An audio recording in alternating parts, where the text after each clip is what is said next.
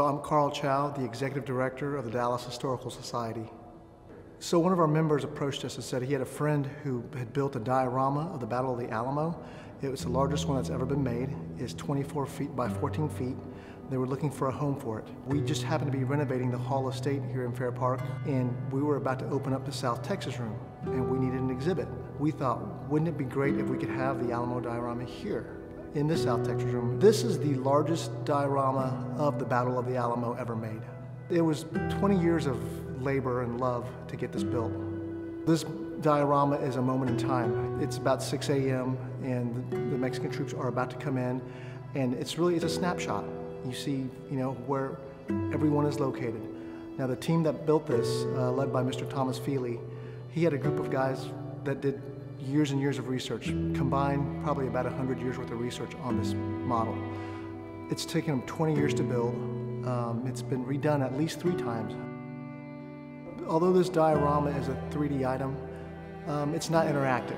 And we know that nowadays everyone wants to have some interaction with their exhibitry. So we looked for different ways to make this thing come to life. Augmented reality is the thing, and that's what kids want, and that's what they know how to use. So we thought we definitely have to do some component that is not just a 3D model itself, but some augmented reality portion that works for this diorama. One of the great things about this app that we had built is that it does bring the characters to life. So when you have your phone or your iPad on there and you're looking at it and you click on something, everything starts moving. It's almost like the movie Avatar. It takes our characters and brings them to life and tells you the story of what happened at that area. One of the neatest things about this model is the sheer size and the number of figures on the board. And it's really hard to capture everything and see everything. The figures are smaller and it's such a large size, so you can't really see what's happening in the middle of the diorama. With the 360 capability, we are now able to go anywhere on this map, drop ourselves like we're standing right there on the diorama floor, and be able to look around like you're in the middle of it all. With the ability to drop down 360, there's just so much that you don't notice the first time, second time, or even third time around. But the ability to just be able to plop yourself on to 16 different locations on this map, and to be able to look at things like you're standing there right in the middle of the field, it's just pretty amazing. One of the other great things we had with this diorama was we had an overlay put in of exactly where it sits currently in downtown San Antonio and what is currently there.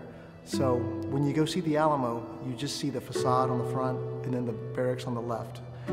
When you look at our diorama, you realize how much bigger space it took up. It's across the street, it's where the cenotaph is. It takes up a lot more space than what people realize took place at the Battle of the Alamo. So one of the great things about this app also is it does bring some view into the interior of the buildings.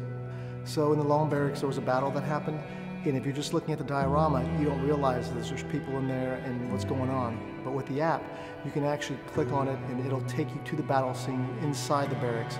So it gives you a much deeper understanding of what happened, not just outside, but actually inside as well. Another neat component of this app is the ability to look at items, specific items. So one of them is Jim Bowie's bed and Jim Bowie in the bed. And there's an ability to bring the characters actually to life on your phone or on your iPad, where they're either, wherever you place them. You can place them in your hallway, you can place them on the board, you can place them anywhere and be able to walk around it and just see it. The thing is, we chose kind of a diverse range of characters. It's not just your usual suspects. And you get to learn about people that you did not know about who were at the Alamo. And it kind of ties everything together. It kind of shows the Alamo from different perspectives. And, it's not just the stories of the same 4 or 5 people. It is people that were there, and, it's documented history. It's just no one ever told it. So we thought we would pick some characters that people weren't as aware of and tell their stories.